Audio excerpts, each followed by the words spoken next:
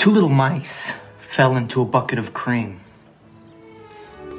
The first mouse quickly gave up and drowned, but the second mouse, he struggled so hard that he eventually churned that cream into butter.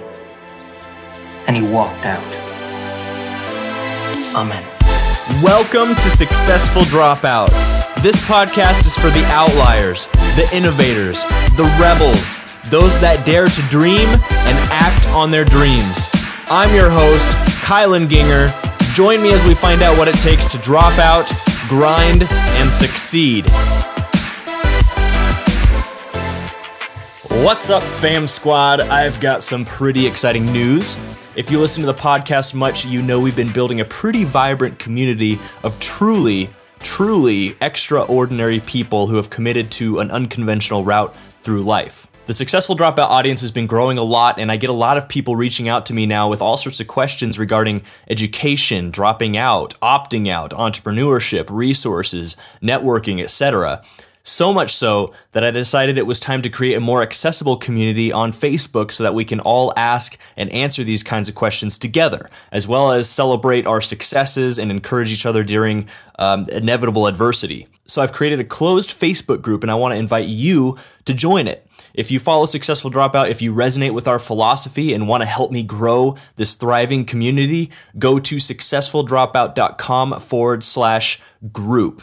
This community is for the rebels, the outliers, the innovators, the doers, and those who dare to dream and act on their dreams. If you're a dropout, an opt-out, if you're thinking about doing one of those things, if you're a parent, even if you aren't any of those things and you graduated school, I want to invite you to join. All that matters is that you resonate with the Successful Dropout philosophy and that you enter the group with the intention to provide value to the other members and not just receive value yourself. Again, go to successfuldropout.com/group to request admission. Once you're a part of the group, introduce yourself and get involved, and I'll see you there.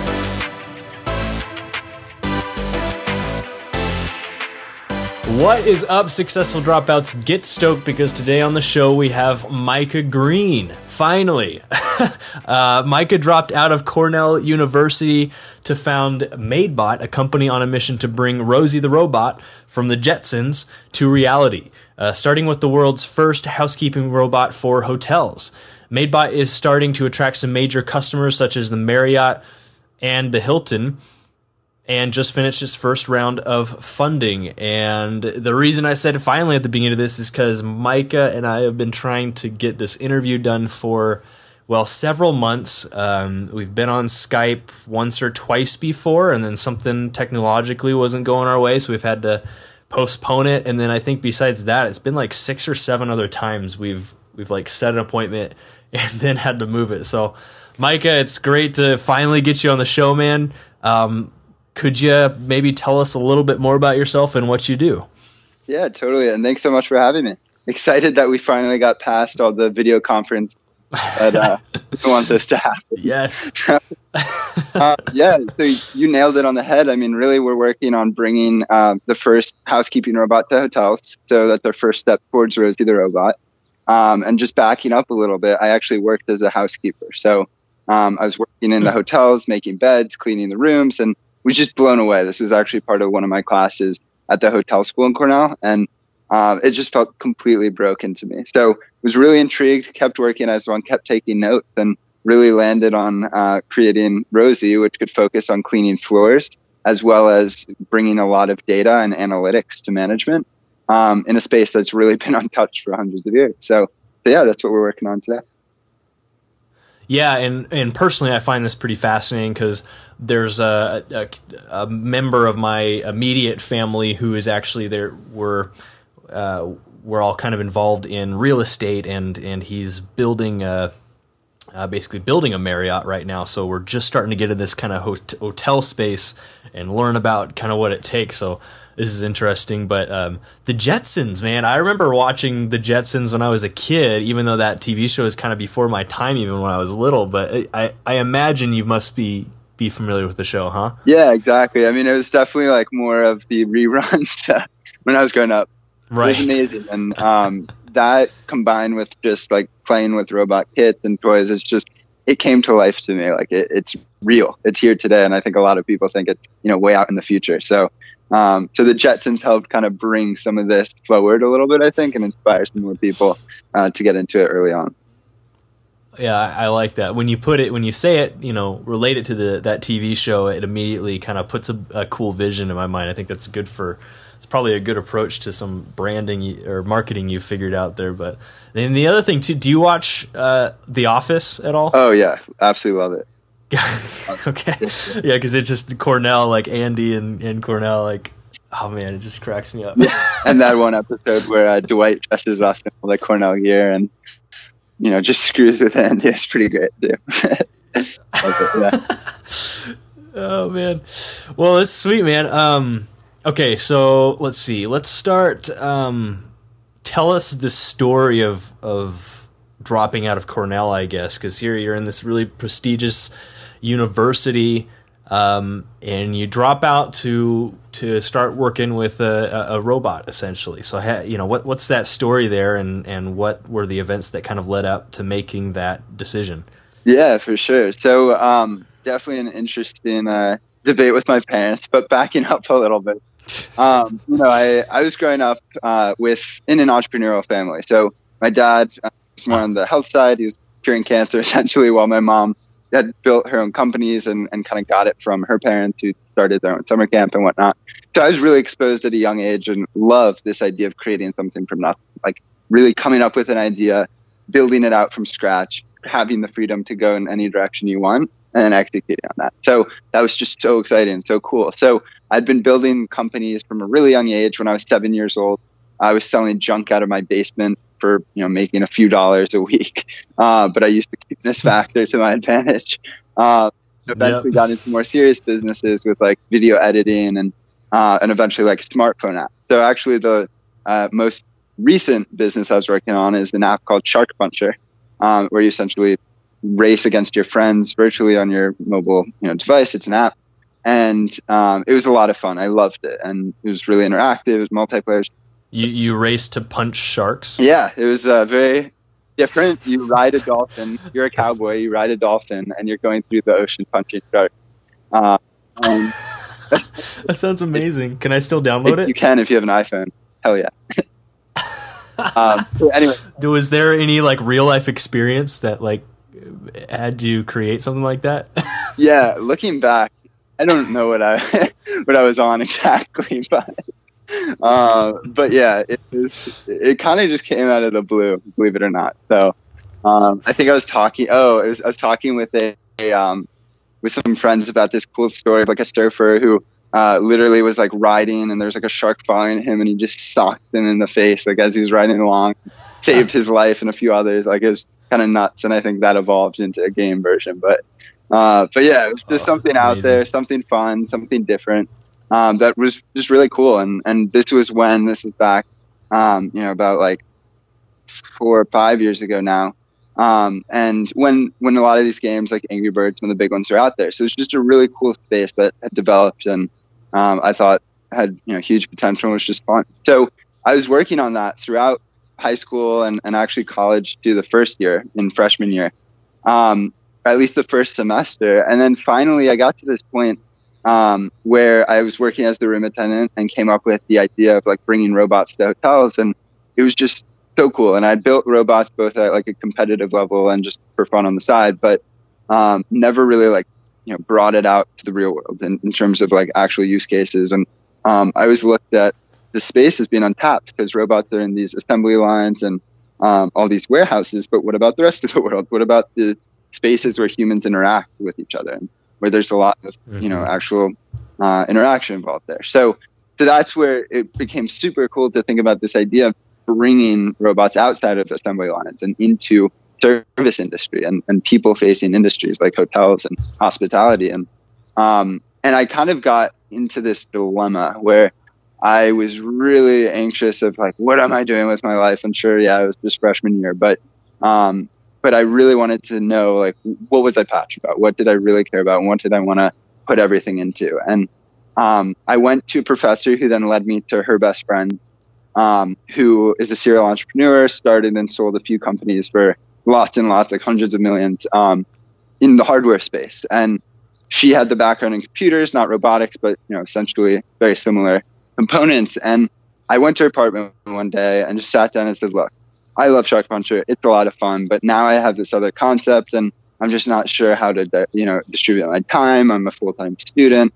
I don't know what I should be working on. I put so much time and money, of my own money, into Shark Puncher, and all this effort, sweat, sleepless nights.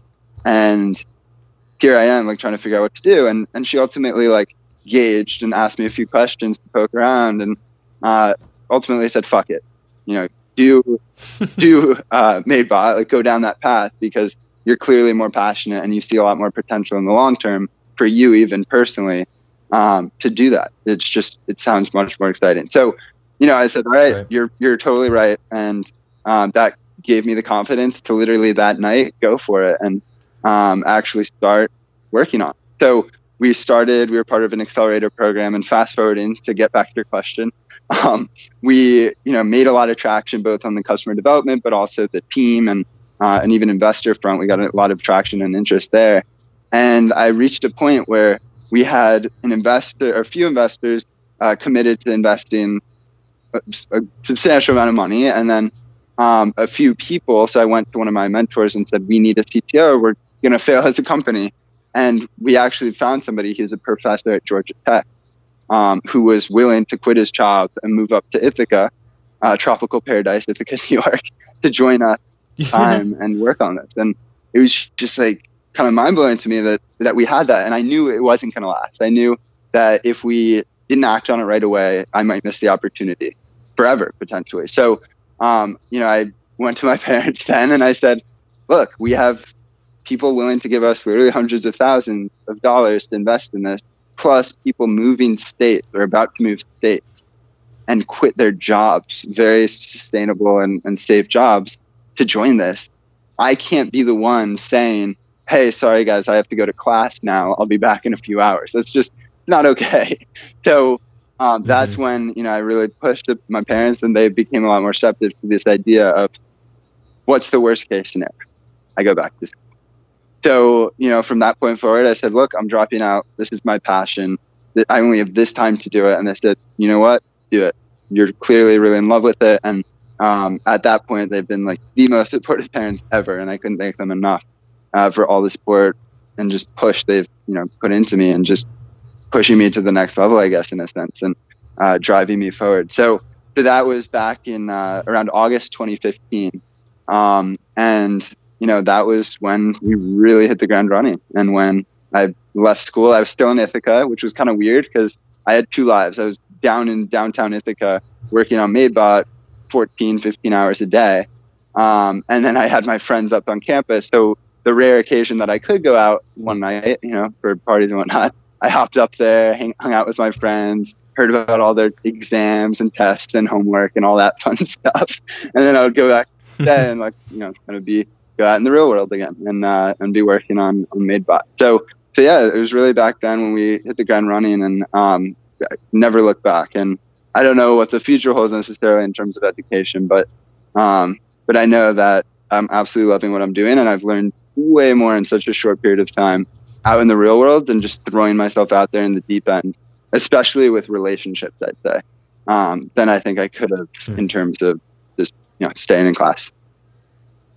Yeah, seriously, man, I totally agree with that. And I'm just curious, you're mentioning that so investors were wanting to throw hundreds and thousands at it, and you had people wanting to leave steady, secure jobs to come and join the team. At what point did you build Maidbot to be able to I guess attract that kind of attention with it? Did you have kind of a working prototype already at that point that you kind of just built yourself, or? So yeah, it depends how you define working. Yeah. So we had something that was on the table. I'll leave it at that. Lots of it's very ugly, but it did move around. But that was somewhat of the technology was definitely some of the progress, but I think at that stage it was much more about I guess the vision.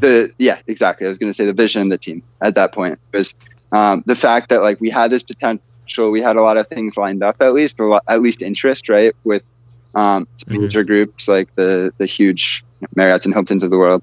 But then also, we had this sense of a backing. The team is really the execution, right? So strategy is a commodity, execution is an art, and we needed artists. So we had some, and kind of those two together. And in fact, our first investor said, look, I literally remember him saying, I bet on the jockey, and this is the right jockey. So it was a lot more around the team than I think anything else at that stage. Gotcha. And then you just recently got accepted by the Teal Fellowship, correct? Yeah, very excited and honored. Yeah, seriously, man. Yeah, congratulations. We've had a few of you guys on the show, actually, but that's a big deal. And so for people listening, can you just briefly explain that for people that aren't familiar with it? Yeah, so Peter Thiel is the co-founder of PayPal and the first outside investor in Facebook, and made most of his success and money through Facebook, and right. Investing $500,000 when they're very early stage, and obviously that being worth a lot more now. So anyway, Peter looked at that as, wait a minute, Mark Zuckerberg is not the only one dropping out of school, or at least trying these new projects. So he created this foundation called the Teal Foundation, really built around empowering young entrepreneurs. And the fellowship is a 2-year fellowship where they give a $100,000 grant to 20 to 30 people worldwide, but they have to be 22 or younger.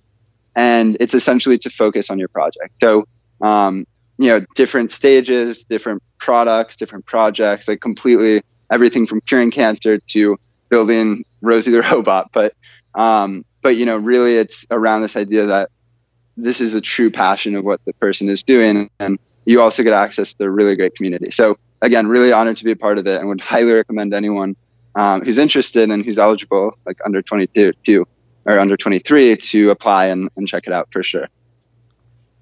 Yeah. Yep, absolutely. So at this point, would you still consider Maidbot? It'd still be considered a startup, right?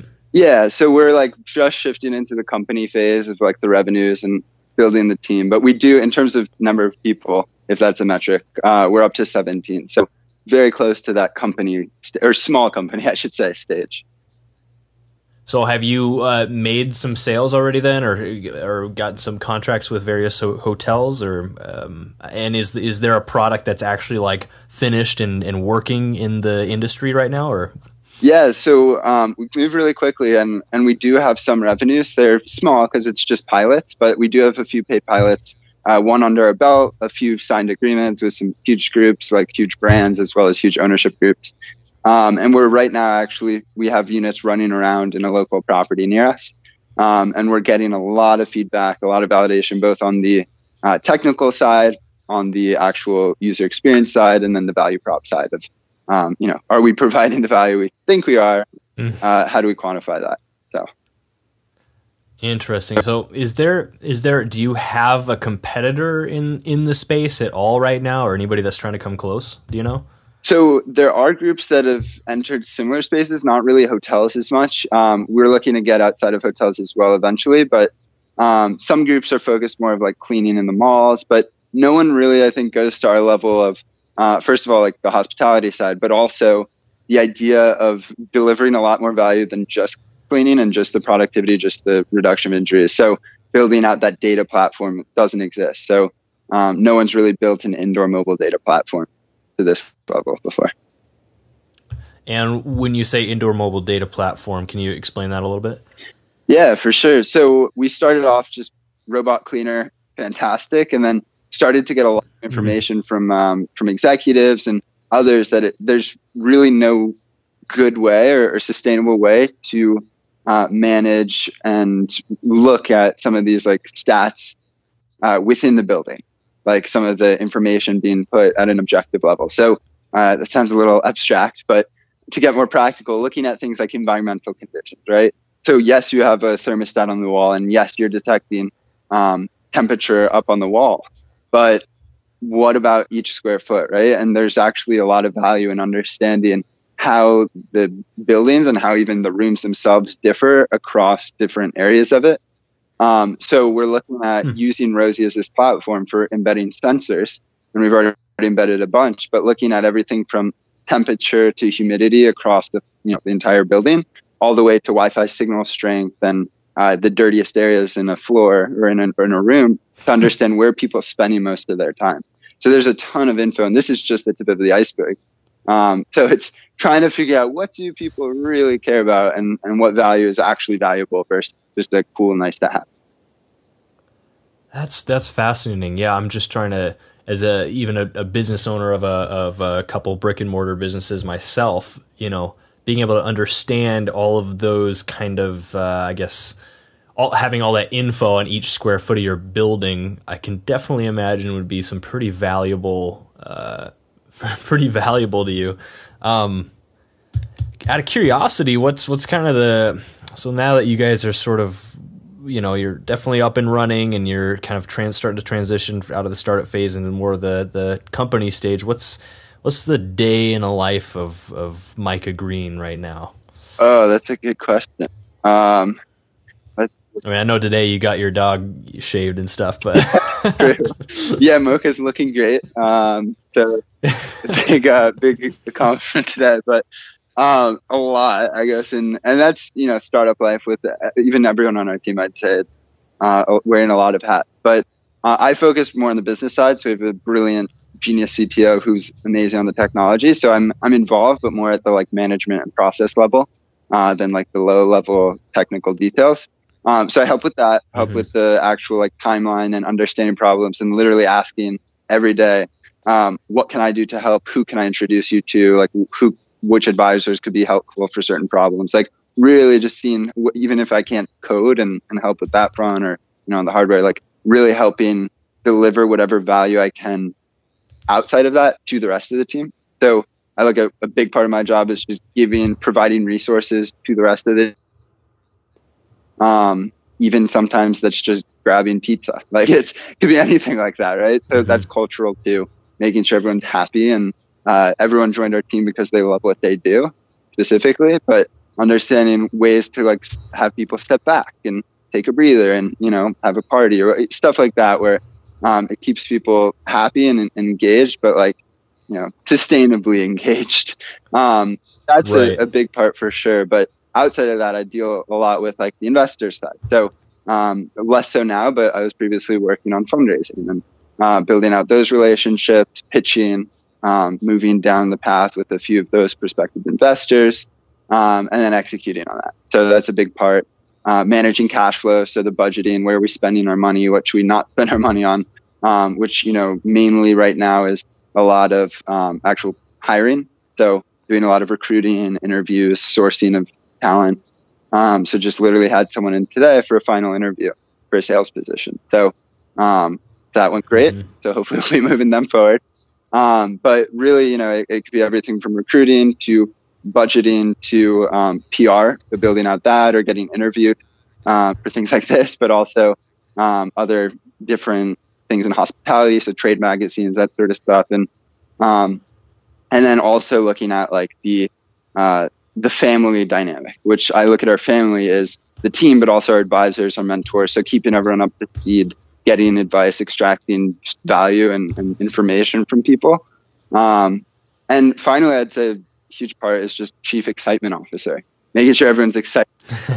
I guess that's the high level for everything I just ranted about, but attracting new investors, attracting new talent, keeping everyone excited and engaged. And just, overall, being the evangelist for everything we're doing and managing the pilot, managing relationships with hotels. So it's a lot of different stuff. And everything I listed today or right now, I probably worked on something for it today.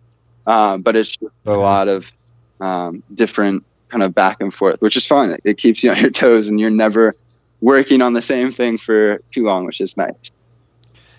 Right, because I'm trying to get at, whenever you have a company that's young, but then starting to grow and your team's starting to grow, your product's starting to get recognized, there's a lot of different hats, to wear within the company. And whereas at the start, I imagine you were probably doing a lot more of maybe even some of the technical work and wearing a lot more hats as you start to grow and especially hire more people, like say the sales rep, you start to kind of settle into your innate strengths more and delegate your weaknesses. And so I guess that's what I'm trying to get at is what are Micah's kind of innate strengths. And so would you not say that it's like coding or that you're hiring people that are even better at that than you are? I mean, I imagine you did a lot of that in the early stages, right?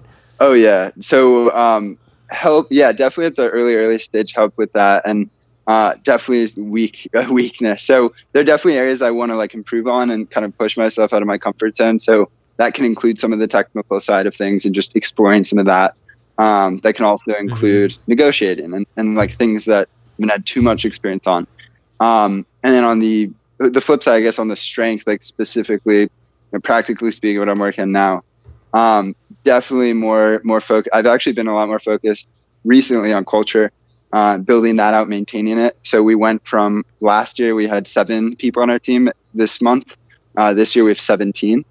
So managing like that, and how, we're really collaborative here, making sure that consistent, the communication is there, as well as recruiting. We've shifted a lot more to recruiting now that we've raised the money and moving down that path.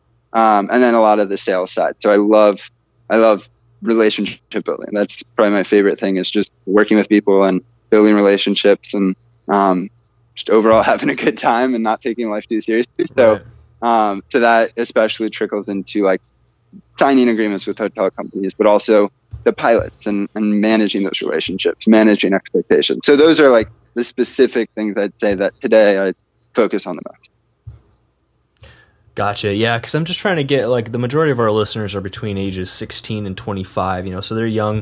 A lot of them are well, according to the last survey I did, most of them are interested in starting their own business at some point. And so I'm just trying to figure out, I guess I could ask you, just in your opinion, say somebody is listening, they want to start a company based around some sort of technology or maybe even robotics. Like maybe they really see a need for that, but they don't have that much, experience with that. Do you think it's still possible to build a company around a strong vision, maybe business plan and concept, and they can gather the team around them and delegate maybe something that they're not as experienced in, but still, in order to push the whole thing forward?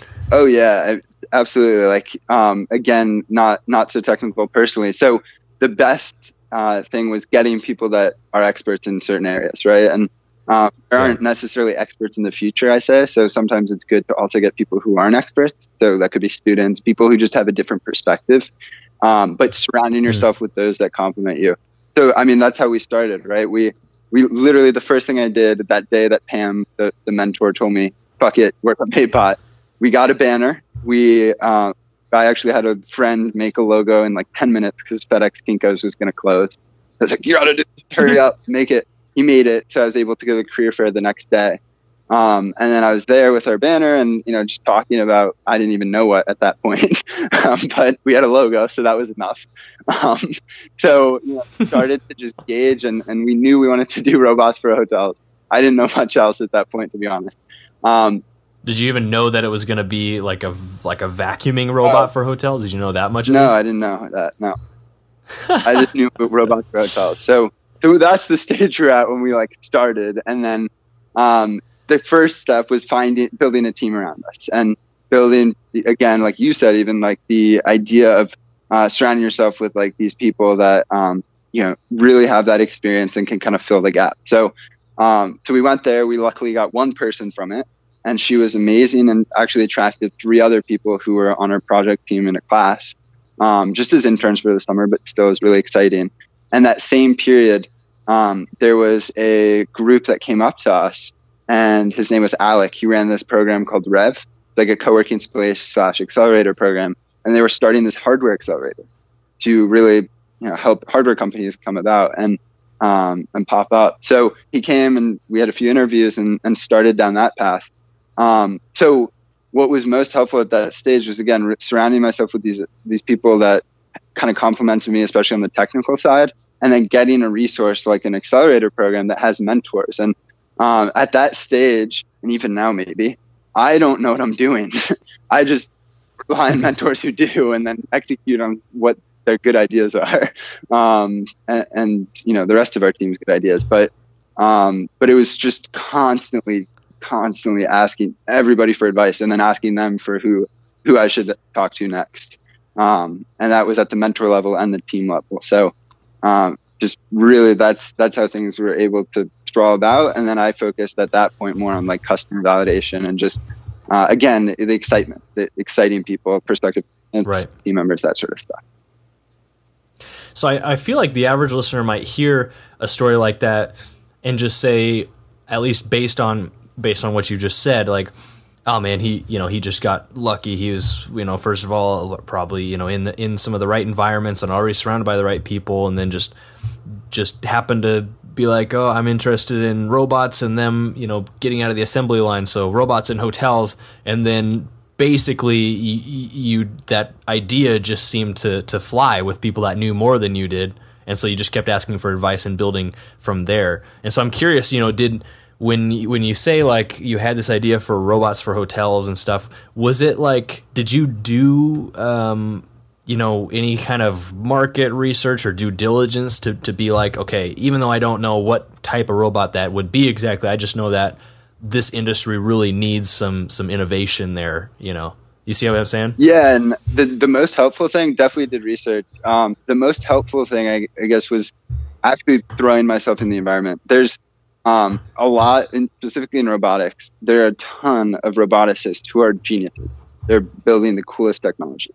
But they're building technology, they're not building a solution, because they don't get problems that they need to solve. So what was most useful was just throwing myself in the deep end of being a housekeeper. And that's where I saw the issues that could be solved through robotics. And that's where I started looking at the applications. And I totally, like, looking back now at this story, it does sound like everything kind of came together out of thin air, which it kind of did, to be honest.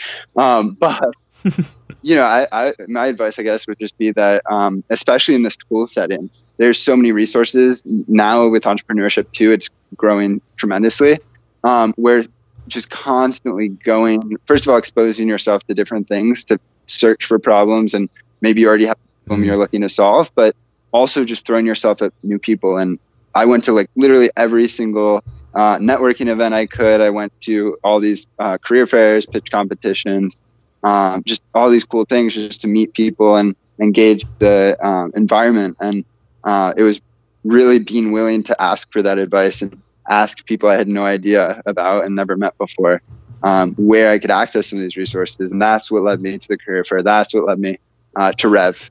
And then that's what, kind of brought some of this together. And it's a domino effect. Like, once you meet Bob knows Susan and Susie and Jan and Joe, and, all these other people. So start actually getting connected to, it's a huge network effect. Where now people start to hear about you, especially within the environment, the ecosystem, and they want to help, or a lot of them do, at least. So again, constantly just asking for advice from everyone, from my professors to advisors to people in the entrepreneurship team. And just that is, I think, what was so helpful in just getting our name out there so that people were interested in joining the movement.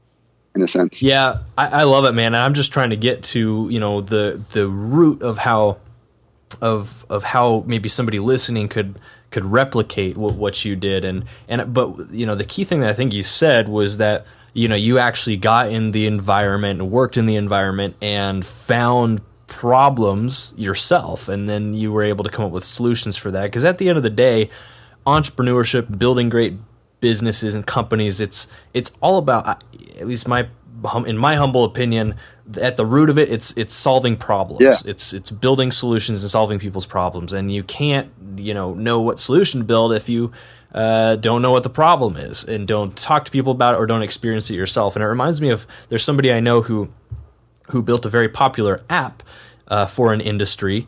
He was familiar enough with the industry to know just a couple business owners within, and he basically just got them on the phone, started interviewing them and talking to them, and he identified several different pain points that they were experiencing. He narrowed that down to one kind of general problem they had, and then drew up a simple design for an app that would basically automate / just make it a lot more efficient. Did some preliminary designs for that app, took those designs to these people and said, here's the solution that I'm building for you. If I built this, would you buy it? They said yes. They gave him money up front even to buy it for various perks or not paying in the future when it was built. And they took that to some, designer on or developer on Fiverr or some freelance developer, built the thing, and he had a product. And to me it sounds a lot similar to what you did, where you got to go out there and identify the problem. So that's, I guess, maybe what I'd tell people listening is, I feel like a lot of people sit around waiting for these great business ideas and the next cool technology, but it's like Micah didn't just sit around and the idea for robotics in hotels didn't just pop into his head. He actually had to work in the industry, experience and identify that problem, and then come up with what wasn't that specific of a solution yet, but you were on the right path to start with. Obviously, robotics would solve a lot of issues that this industry is facing right now, and then we're where we are today. No, exactly. And I think one mindset that my mom at least really helped push into me, and probably is like one of the best things that's helped me, is knowing or admitting that everything is broken, or everything could be improved. Everything's a problem. Right. And as pessimistic or cynical as that might sound, it's true. Like, everything could be better. This chair I'm looking at, like this whiteboard, there are ways to improve, and their solutions create new problems, and there are solutions to fix those, but those might create new problems, right? So there's this cycle. The goal is to minimize and increase solutions and decrease problems, but everything's broken. So I think the key would be not, like you said, not just like waiting around and hoping like, oh, the next Facebook idea pops in your head or whatever, but feeling the pain out there somewhere, whether it's in hospitality, or which could be hotels or restaurants, or in the auto industry or in schools, right? Like, people say the school system is complete. This is actually the Teal Fellowship is solving the problem of traditional education being broken. So it's what industry, what areas are, I guess, the most exciting and get people, the most interested, and then diving deeper within that. And then, like you said, starting to ask and poke around the questions and figure out what are the true pain points, what are the pains that, certain people might deal with. And there's so many of them. But nailing down on one of those that you're addicted to solving. And if you're not addicted to solving it, then everything when all shit hits the fan, you'll be ready to pack your suitcase and go. So. Oh, yes. Good stuff.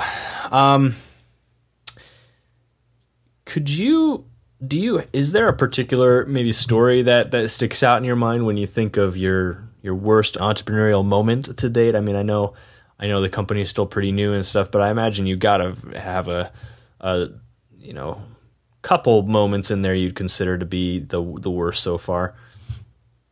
Yeah, only one moment? I'm just kidding. I do have a good one that we can talk about. Won't get too deep in the details, but sure. But this was early on. So this is actually really early on, so hopefully it's applicable to a lot of people who want to start off. So, we started in the accelerator program. We built out a team. We started with like 4 Cornell students that went up to, I think we got 7 or 8 people helping out early on, just as kind of like part-time interns and whatnot. And it was really exciting. And were they getting paid at this point, or were you paying anybody at this point, or? No. So actually, that's where the story's headed. Okay. All right. Continue. So, the way I pitched it was, look, there's this problem. I really want to solve it. We can solve it in a really cool, completely revolutionary way using robotics. And you love robots. So work with me to build really cool robots that actually solve real world problems. And we'll take it from there. We'll see what happens. Worst case, we go back to school, work on something else. Best case, let's see you never know, right? Where could this go? So that's how I pitched it. And it's because I didn't even know. I didn't know I was going to drop out of school. I didn't know I was going to seek funding. I had no idea where this was going. I thought it would be a cool summer project.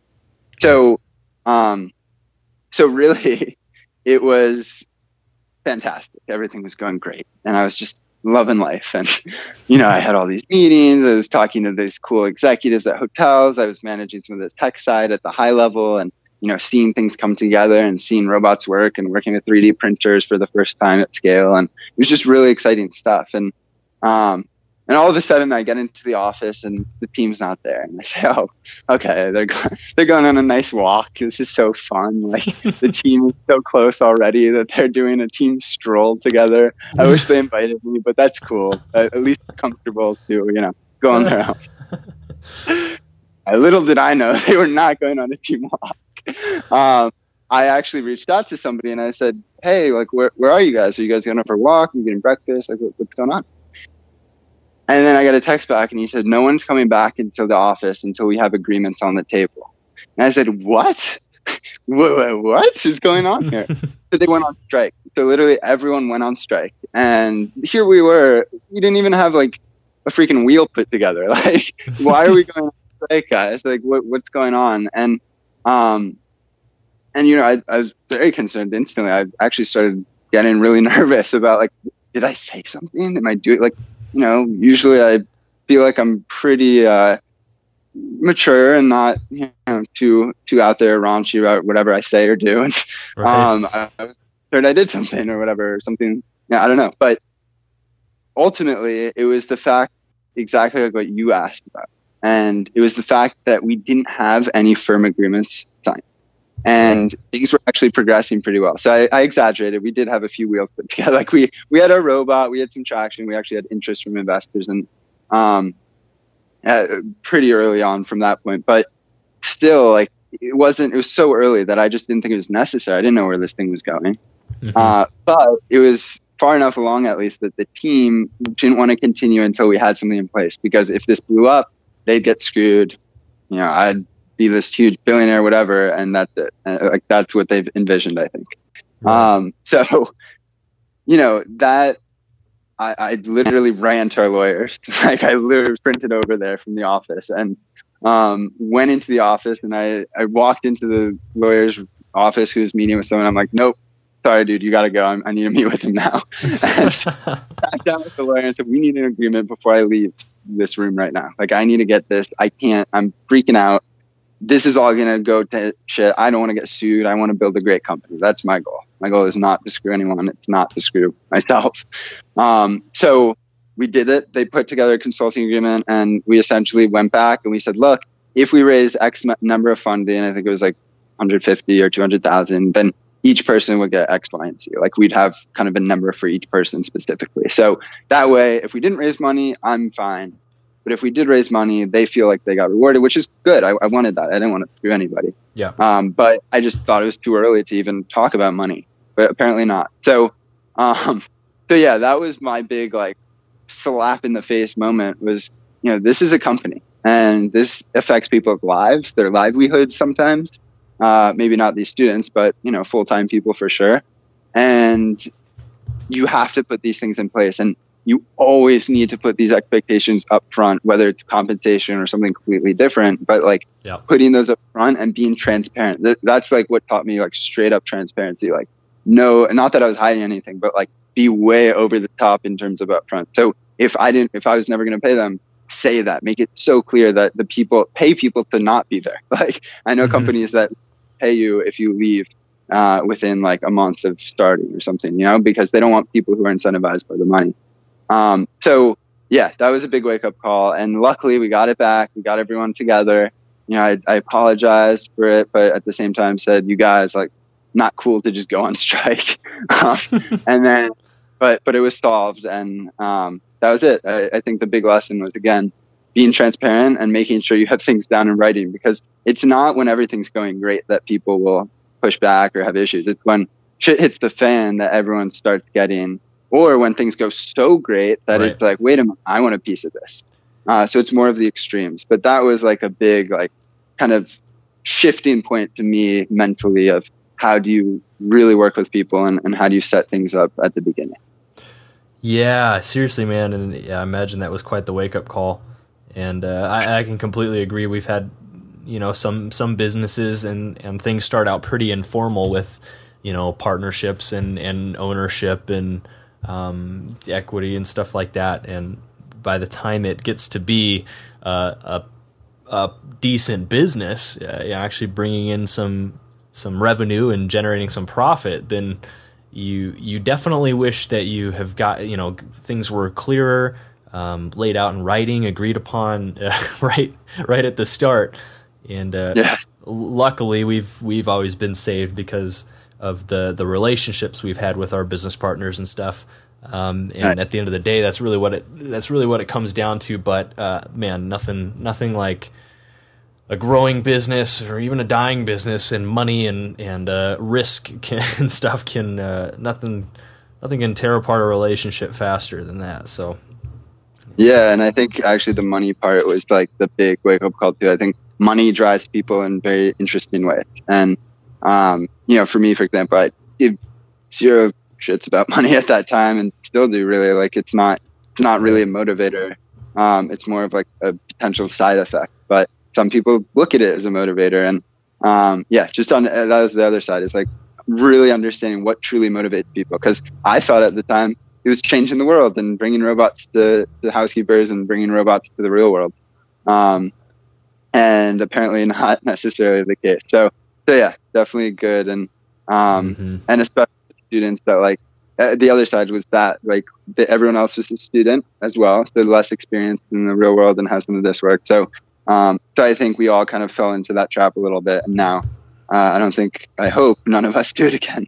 So. Right.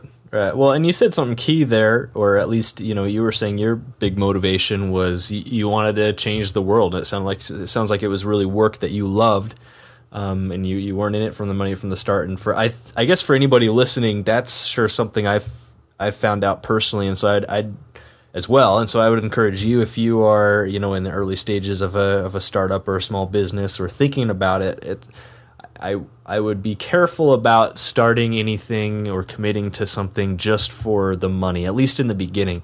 At least every time I've tried to do that, it usually doesn't end up too well, and typically what happens is I'll get burnt out.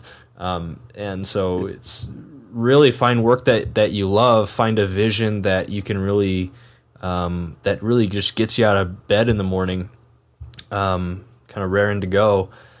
And typically you'll find that the money comes as a result of that, as I'm sure is, you know, that's what's happening, you know, with Micah and his vision right now. But anyways, man, we're getting down to the end of our time here. I've got two more questions that I like to ask every guest on the show.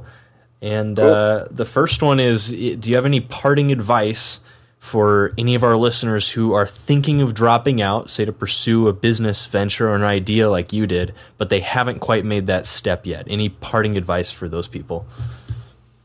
Yeah. So, I mean, going back to actually the point you've been hitting on a lot, which I think is so important, is this idea that you really should, like, money is a commodity. I think that's less of the point. More is the point of like passion is not, and what you love in the world is like something that you can control and have the ability, and especially in the US, have a lot of freedom to actually execute on. Yeah.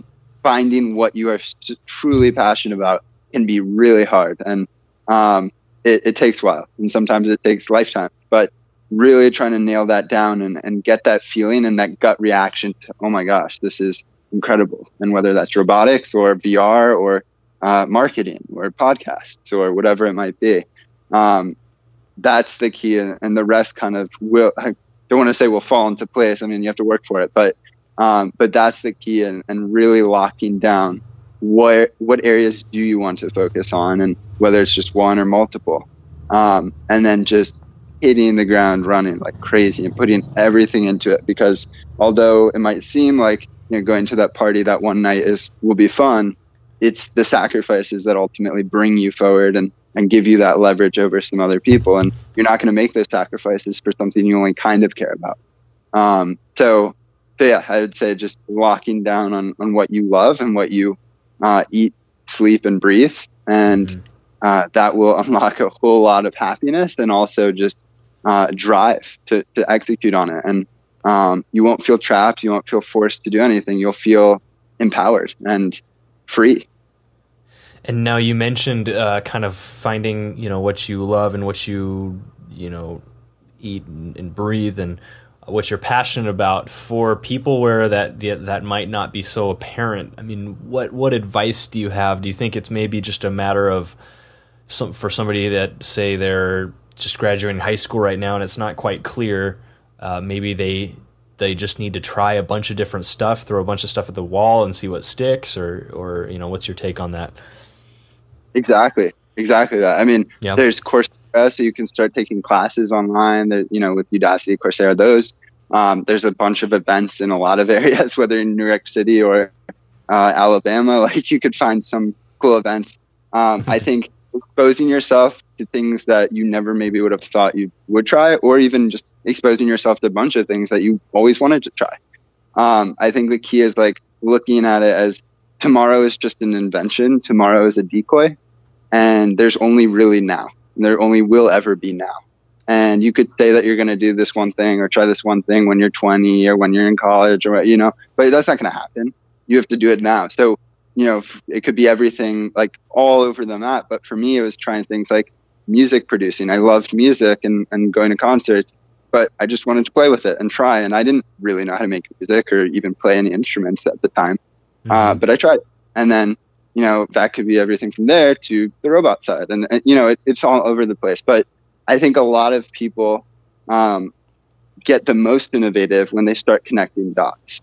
And when you can start pulling a lot of pieces together and start looking from different perspectives and viewpoints and trying all that. So, yes, exactly what you said. Throw things at the wall. Things won't stick. You're going to hate stuff. And that's great because at least you hate it. Yeah. And about. But there's going to be that one or three or two, however many things that you do absolutely can't live without. And that's going to make it all worth it in the end. So it might take a while, but you'll find it. Yeah. Love it. Last question here, man. What parting advice do you have for any of our listeners who have already dropped out and who are already on their entrepreneurial journey, maybe about where you are? Yeah. So there's this amazing poem called If. Have you ever read that? Oh, it's familiar, but I couldn't recall it though right now. Yeah, so really good. And it basically, it's if because it's kind of two forks in the road. Like, you can look at, it's all about perspective. And there's this one line in there, and I don't want to butcher it, so I'll just paraphrase. But it talks about this idea of treating the two imposters the same. And I think the way they describe it is, you can be a peasant down in the dumps, in the scraps, looking for trash, or you could be a king ruling a kingdom. But either way, you need to keep your head level, be humble, but also be, regardless of if today is the worst day of your life or this morning, because one thing I've learned too is people say entrepreneurship's a roller coaster ride. Sure, that's true, but it's not over the course of a day or a week. Over the course of an hour. You might have 1 hour where you just heard the worst news ever, and then the next hour where you just, got a commitment for a huge investment or a deal signed or whatever, right? Yeah, and it's constantly up and down. And having that get to your head can be really, really disruptive. So for me, what I find is just taking a step back, looking both at the positive and negatives, and really being able to do that through meditation, to just acknowledge your thoughts and where your head's at, but don't take anything, I guess, too seriously. So don't get too excited about the positives and don't get too in the dumps about the negatives. And if you're able to maintain that, you slowly start turning into a robot, but it's worth it. Not a robot, but you're able to just, you're thin, or your skin thickens, and you're able to take a lot more. Yeah. And the material goes way up, and not many people at all have the ability to embrace a lot of just downside and upside in such a short period of time. So I'd say just meditation has been super helpful for me, practically speaking, and just making sure that you never take either the great news or the bad news way too seriously. Yeah, you're just more even keeled. And I pulled that poem up, and I do remember it now. It's so good. It's too long to read right now, but I'll link to that in the show notes, guys. It's a great suggestion. Micah, what's the best way for people to connect with you? Yeah, I mean, I'm on Facebook for sure, and I'd probably say the best is actually email because I check it like OCD. So Micah@maidbot.co, and you have my email, so you feel free to post that as well. Perfect. Well, Successful Dropouts, you are the average of the 5 people you hang around the most, and you've been hanging out with Micah and Kylan, learning what it takes to drop out, grind, and succeed. For everything we talked about today, head over to successfuldropout.com and type Micah into the search bar, and the show notes will pop right up. And as always, stay hungry, stay foolish. For more information about how to drop out, grind, and succeed, go to successfuldropout.com. I also love questions. If you have a question about anything we talked about today, I want to hear from you.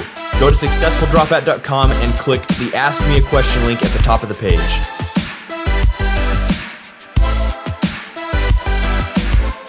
Successful Dropouts, if you could go to iTunes and leave a positive rating and review, it would help this show out a lot. I know you're busy, I know you got a lot going on, but if you do that, it helps this podcast rank, it helps other people listen to it and gain value just like you have been. Thank you so much in advance.